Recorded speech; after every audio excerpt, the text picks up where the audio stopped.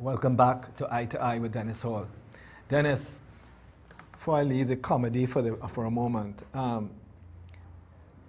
to me, one of the basic ingredients of good comedy is its relationship to truth, relationship to when a man has to say, ha ha ha, but it's true. Yeah.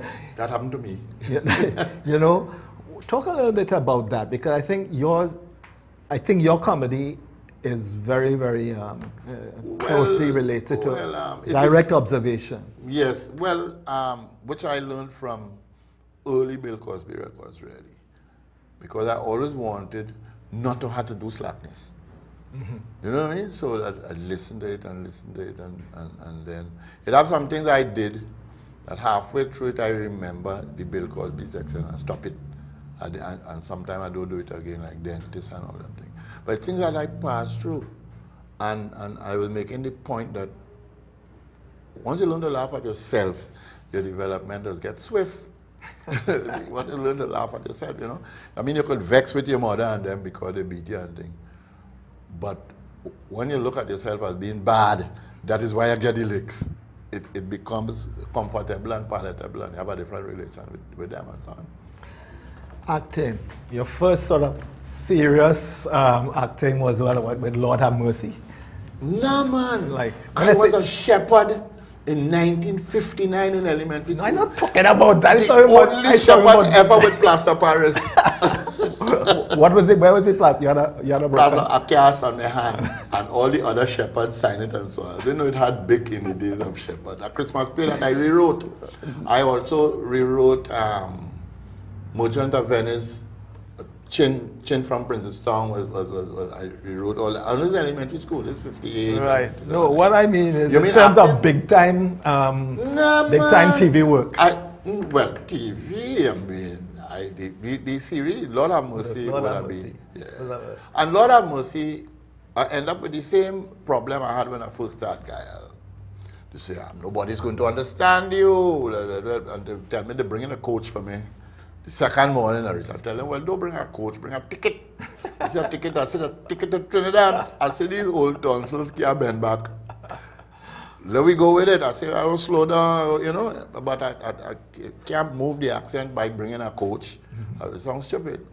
And they said, well, all right. And afterwards, and I was commended for that West Indian language that they understood. Right. You know, so that What was that experience like? I'm up in the cold. No, well, that part of the experience wasn't good. Actually, that is the longest I ever stayed out of Trinidad in my entire existence. That was like 3 months. Whew. And then when we do the picture, I started to stay out. I missed Carnival for the first time in 60 years. We're talking about a winter tale. First time in 60 years, I missed Carnival. Right. And I want to talk a little bit about your role in A Winter Tale. It's a very serious role. It's not a comedian. No, it wasn't comedic. How did you approach that? Well, I had the problem of not exposing too much, although I exposed, because in my opinion, the grandfather was the cause of the whole play. I'm Dwight Robbins. They call me Professor. I'm here to find out about the death of my grandson. The grandfather, they had a minor grandson, but the grandson can't go to the rum shop, and the grandfather leave the grandson with this bag of paper. So which is what has happened in Trinidad too. And that is why the children has gone astray and so on. So that I had to be a grandfather, and I couldn't show too much of this slackness, because it was a very revelation to me when I read the play that the grandfather did because of this. You can't carry the boy in the rum shop. Well, don't go, or when the boy home go, but don't bring the boy and left him with this bag of paper where I'm going nowhere and shooting one another. So I had that concept in my mind. So I just play straight grandfather and so on. So there was a sort of hidden guilt behind. Yeah. That's why it come out like I could act good. But that was the concept behind. That was bothering you all the time. That's why you look so bothered. Right. I looked at, and in the middle of nothing, although I caused it, I still when nobody can tell me one thing, I turn Banyan. But you can't be a badger and slack with your grandchildren. And, you know? So I had, and that contradiction is what I tried to play on really. So I wasn't really playing off on nobody. I was playing with one in my head. And so what was in your head is from what you read in the text? In the text. So that you analyze the part in the text to come to that idea. And hide half of the shame because it's my fault that the thing happened. You know, right. So I was that way. But you did very well in that part, I thought.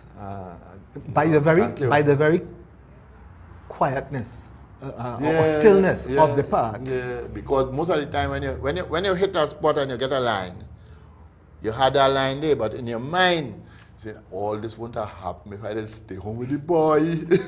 So most of the time when you say something, it have a still part afterwards with that realization. Right. It is my fault, you know, but this thing ain't going right. You know what I mean? So how you feel about that sort of acting? No, I mean for yourself. Acting, just like I remember Reverend Grazet Canon Farquhar, the bishop in the Coffee Street Cathedral, and various small church people when I was doing Lord Have Mercy. And I had all the flavor of the characters to get the priest character.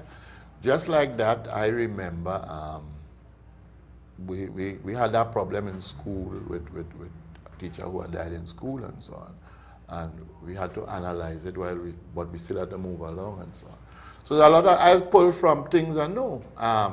The part where we playing card and talking and thing, I remember, I see Relator playing all fours and I remember how he is, you know, how you entwine the card with the discussion and so on. So a lot of things I pull from being around. But you enjoy that? Yeah, man, it's nice. It's nice. Because I can get it, because you'll be conscious of what you have to do. Yes. You then have to translate it into visual for people to see it and so on. Right. And I think it went all right. You know. What? You have any prospects of doing more? Well, I get the two of them thing to do because Francis know me and call me. If Francis have a next one and she call me, I'll go. I really don't advertise as being that. Right. But I could do that too, you know. No, the experience is worked out. I could do that. Yes. I think it was brave of her to take you for that part. Yeah, well, that worried me because it was a serious thing. Yeah. So that when I reached there and I read it out of what I could pull from and where, you know, so that it was. But it was I thought the comedy was harder. Well, comedy is always harder. Yeah, because you had to. But then you had 13 episodes to deal with too. Well, it's not only that. The thing with my comedy was harder was you're talking normal, but it's a comedy, so you had to know how much weight to put on the words to make it, and had to be logical to all those comedy, you know. So that I thought the comedy was harder. Yeah. It's easy to act straight because. No, but I mean, I don't know if you remember, we did a pilot for a sitcom, Ham for Christmas. Yes. Where we learned a lot about how to make a sitcom.